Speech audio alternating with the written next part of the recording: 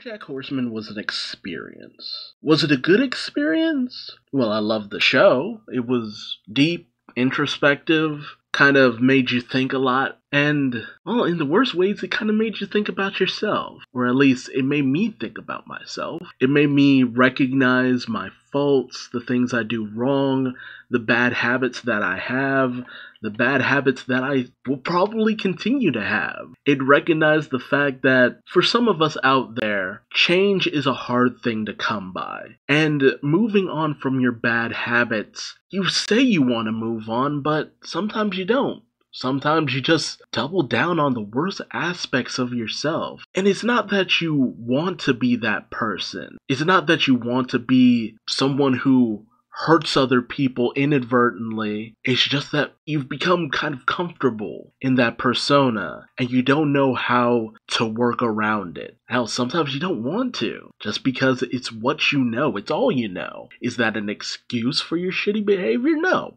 absolutely not. And that's what BoJack Horseman kind of is. It's a declaration that, yes, we all go through terrible things. We have sad histories, tragic pasts, terrible upbringings. Most people have some variation of that to some degree. But it's not an excuse. And you shouldn't expect saying, I'm sorry, to fix everything. Sometimes our behavior just has consequences that will never go away. Not truly, not completely. We are who we are. And no matter what, people see us a certain kind of way. And in a lot of cases, that will never change. There are people who will stick by us through thick and thin no matter what. But there are also people who will leave our lives and never return. And in most cases, that's just a matter of life. In other cases, it's their fault or it's your fault. No one can predict how our interactions with other people will go. But you can also at least put forth the effort to realize what's the things that you want to improve so that you don't end up losing a person the same way you lost a previous relationship. Friends, lovers, what have you. It's not easy. No one said life would be easy, as if you need to be told that. But you can get better. There's always the potential to get better. Will that fix everything? No, absolutely not.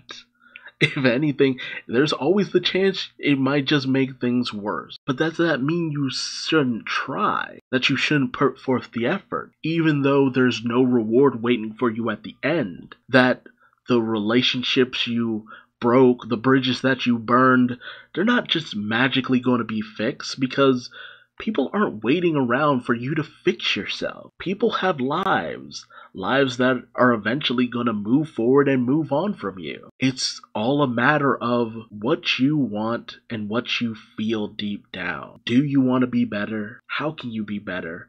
And why should you be better? BoJack Horseman asks those questions. And though it's wrapped in the silliest package imaginable, it makes you think about the parts of yourself that you might want to change. It's all a question of how many lessons do you need to learn? How many of the same mistake do you need to make before you finally make that change? And why? BoJack Horseman did not change my life, but it made me recognize the things that I do wrong, the pitfalls that I keep falling into. I empathize with this character, and worst of all, I saw a lot of myself in this character. And the question became, how much of that am I willing to accept? How much of that am I willing to live with? How far down do I need to spiral before I decide to change what it is that I hate about myself, that others hate about me? How many people do I need to hurt before I realize what needs to be done to be better? The long fall down is rough, bumpy, and jagged, and the way up is just as terrible, but harder, because you have to work to make that climb. And the question will always be, what will make that climb worth it to you?